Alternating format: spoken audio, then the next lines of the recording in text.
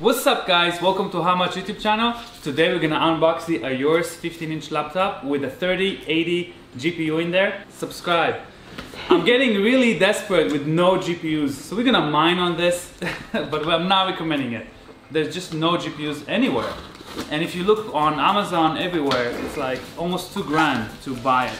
And this one actually cost me $2,000, so why not just get a laptop with a GPU? Whoa, that's a nice case. Nice package. That's the whole laptop? That's it. It's so small. It's tiny, right?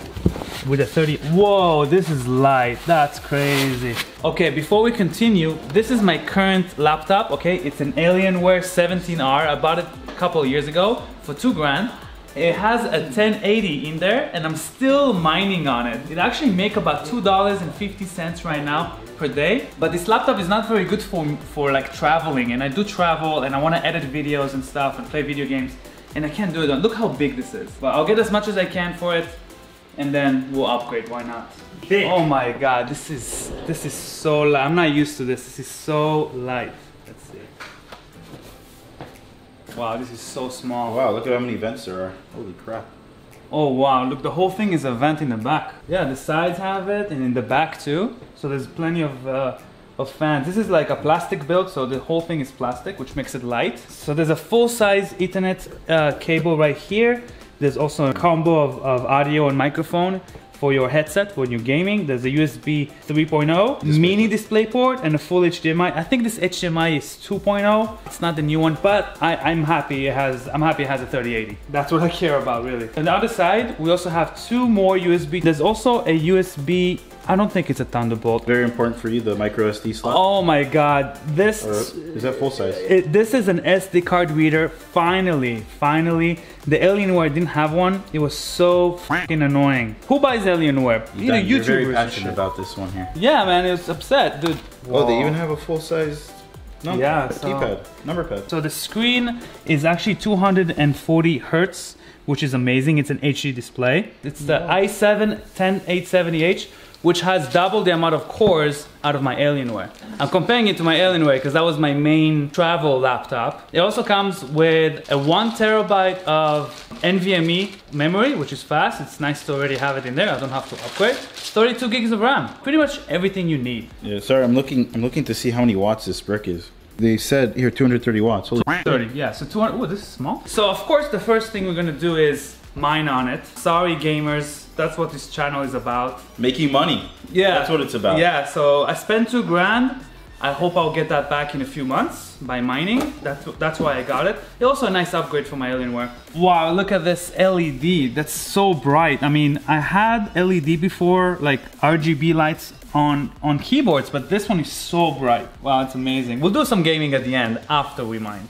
Mining first. Okay guys, the computer is ready to go and you can see it right there. I'm actually remote accessing it using Chrome remote access. It's just so much easier to do it that way because I have my microphone on my setup. So the first thing we're gonna do is install NiceHash. I will try other miners. I know you've been asking me to try to mine Ethereum directly, but to be honest, this is the easiest way ever. I just love it, how it can mine whatever coin is more valuable at the moment, and then it gives me Bitcoin, because that's what I want. I want Bitcoin. I don't really care about the other coins. I'm gonna download the newest one and I'm gonna go and download the installer, and I'm gonna go ahead and install it and set it up on the computer. Alright, I'm gonna go ahead and now scan this with my phone. I have the NiceHash app installed with two-factor authentication to make it a little safer, and all I have to do now is just scan it. You can see the live view of my phone as well. So in your NiceHash, once you register to NiceHash, you will have this little QR code button and you can click on scan.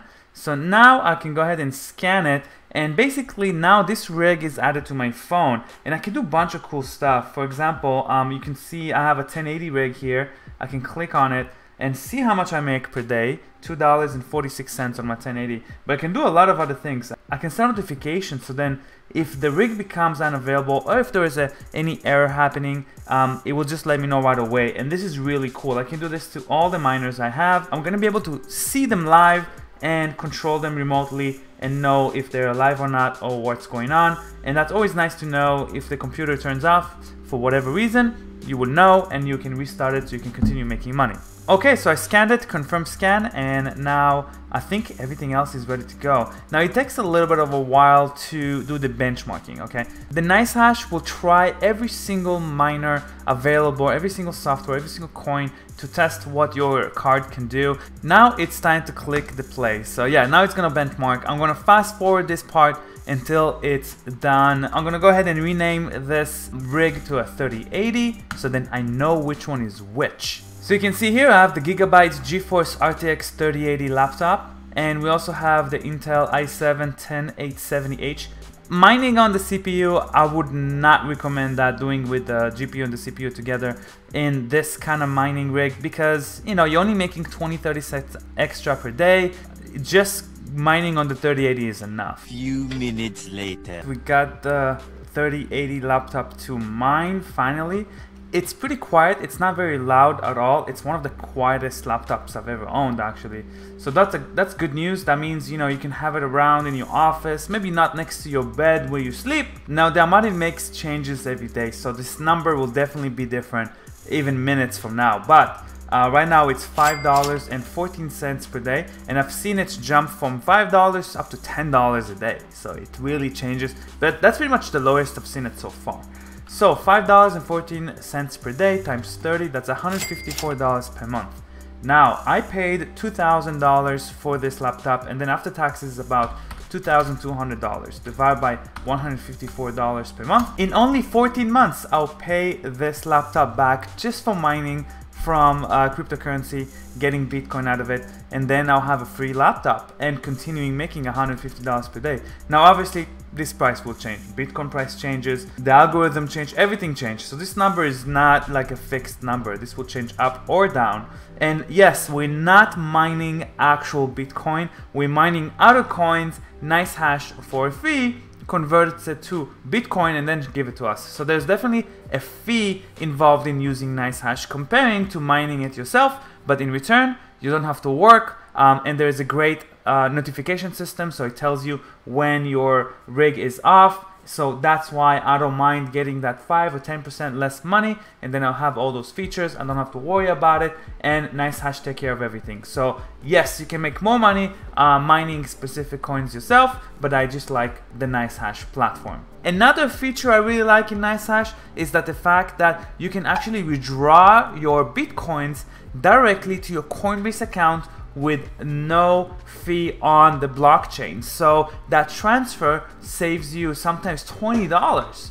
It really depends on how much the Bitcoin transaction fee costs at the time, but it can be very expensive to move Bitcoin one place to another. Let's say you mine $100 for this couple of weeks and you want to move that to your Bitcoin address. It will cost you $5, $10, $15 for the fee for the miners, the transaction fee. So if you use that feature from NiceHash to send it directly to your Coinbase account, there is no fee, and you know that it's not gonna go anywhere random. You know it's gonna go to your Coinbase account. So I approve that. That's another reason why I like NiceHash. But now it's time to try to mine Ethereum directly. So we're gonna go online and download the latest miner. I'll check which miner is the best, which software is the best for the 3080. So give me a minute here and we're gonna install it right now. Alright, so I ran the Claymore mining algorithm and we are mining at 45 mega hashes per second speed on the 3080.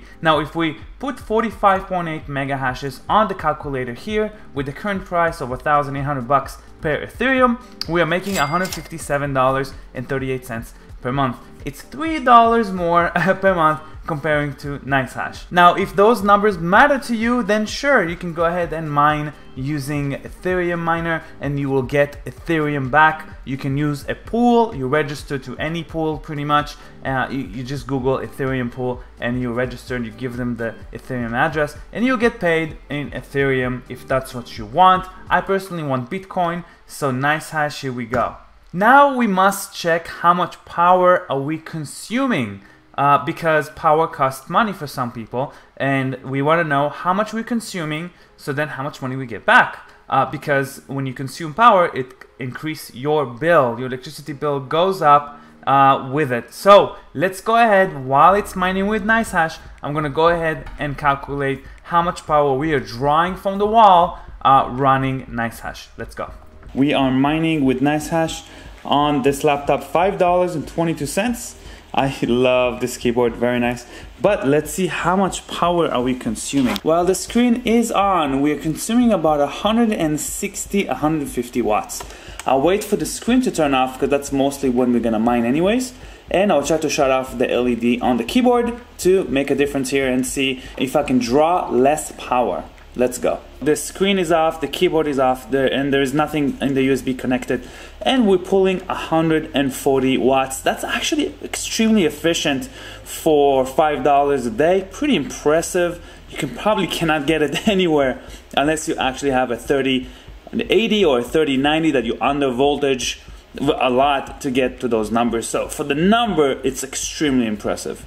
Alright guys, so let's go to the calculator and calculate how much money are we gonna make per month. So I put in 45.8 hashes, mega hashes. That's how much we're gonna get from this laptop, the 3080 mobile version, and that comes up to $135 per month when we calculate 145 watt, which is very, very low, extremely efficient, and 20 cents per kilowatt hours and 1% pool fee. Now, NiceHash might be a little bit smaller number than this, but still, this is pretty impressive. I'm actually super impressed for how efficient that is. 145 watts is nothing. It's literally only costs 20 bucks per month to run this thing full force, 24/7 for a month. That's a very low number, and it really depends on how much you pay in your city or whatever. You can look at your bill and calculate how much kilowatt hours you pay, and if it's half of that, then it's like 10 bucks. It's a very small amount of power. Unfortunately though, you can definitely tell that this is underclocked version of the 3080 because the original 3080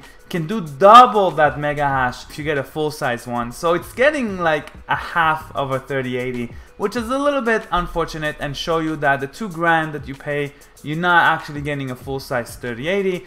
I had a feeling maybe I'll get one that's 20-30% less power, but this one is about 50% less power. So it's a little bit disappointing, but still very impressive and very efficient. So the cost of running it will be very, very low. And it's a mobile, it's so small, you can take it anywhere, and I can also use it for editing videos and so forth. So for me, it's a great upgrade, but to make money off of it, maybe you're also risking your motherboard to burn.